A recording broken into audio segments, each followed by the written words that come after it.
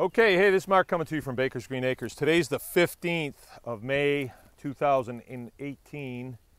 And what I'd kind of like to show off today is something that I referred to the other day. I said, I've got some soil here that is very good. So this is it. This is it. And I mean, I'll give you the backstory on it. See, this is the proximity to the barn. It's on the northeast side, right? And when we got this place, there was just piles of manure out here. They would move it out of the barn where they were raising calves. Now where my machine shop is now, that's where they raised calves. And they just scoop the manure out and just pile it. And I gave a whole bunch of it to a guy that wanted it for his garden. And that was when we first started. I didn't know anything about fertility. All I knew is this field right here, we scooped sand off of this field for the kids' sandbox. That's how sandy it was. It was like the beach. And look at it now, right? And it all started with a guy showed me how my two-bottom plow worked. He was showing me how it worked in this field. And I went through the field and I plowed it. I turned the whole thing over, and then I planted rye in here. This same guy said, well, you could probably get rye started in there, and I did. And then I turned pigs on it, and the rye would have been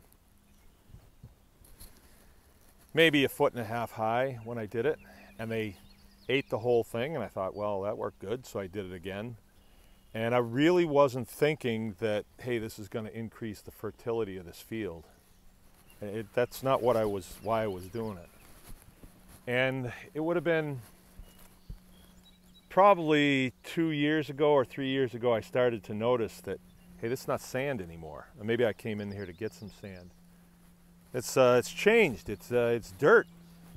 It's not the same as it was. Now, here's the look of this stuff. I don't know if that's gonna come through real well. But this is the best I have seen this. I didn't do anything with it last year at all. We just had the cows out here, and I would put their round bale feeders out, and they just ate out here and pooped out here. And last night I came out with the rototiller and I made a couple of passes, and it was addictive. I did the whole thing. I had to turn the headlights on. It was so cool. The smell was so amazing. And I'm looking at this extremely rich soil here. And then we got rain on it last night. There's a lot of clover in here, and there's a lot of orchard grass. And my plans here, this is the master plan, is this field and that field were pig fields. And you can see there's still a couple over there now. They're going to come out. The pigs are going to be on the east side of the farm, and the cows will be on the west side.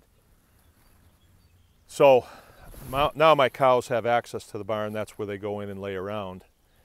They call that loafing. That's where they go and loaf. And then we're going to plant this in something that will be forage for them. Rye would be great. It really would, because we'll get a nice stand, and then by fall it'll be a little tough, but they'll be able to stomach it. And then I can extend my grazing season, you know, way into wintertime.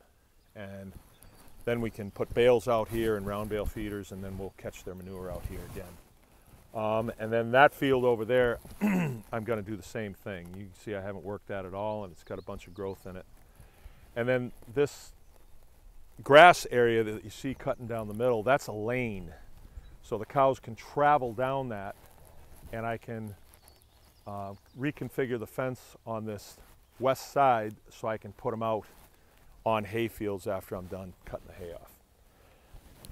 Because I have several fields I can do that. You can't do it on low fields because they're so heavy that they make holes, but on the high fields it's dry, and you know, I wouldn't put them out there in a rainstorm, but if they just want to go out and snoop around behind after we're done cutting, that's fine. They're not going to hurt anything. And then, you know, they're self-feeding. We're not feeding them the hay that we've baled up and stored in the barn. So I think I'm going to have way more hay than I need, so my plan is to feed probably 5 or 6 calves, because I won't be feeding it to pigs anymore in the numbers that I was. So this is kind of cool. I'm real thrilled with the fertility of this. You can see that there's grass in here that I've tilled down, and that's only going to help us. I've not decided what I'm going to seed it into, but I got some things coming in the mail. Sorghum is one, but I don't know enough about sorghum. I think there's some things you need to know about that before you do it. So I'll see, but I'm going to get some of this tested, and then we'll go from there. But man, I am thrilled with this tiller. If I was doing this with a cultivator, I cannot get down in this bottom part here because it keeps so much moisture. But with the tiller, I can back down into it and then till out. I mean, with the rototiller, yeah. And this stuff is just as black as it could be. This would make, I mean, this is going to grow stuff unbelievably. And it's not mucky, it just, I should make perfume out of this. This would work. This would work. All right, Mark from Baker's Green Acres. Anyone can farm.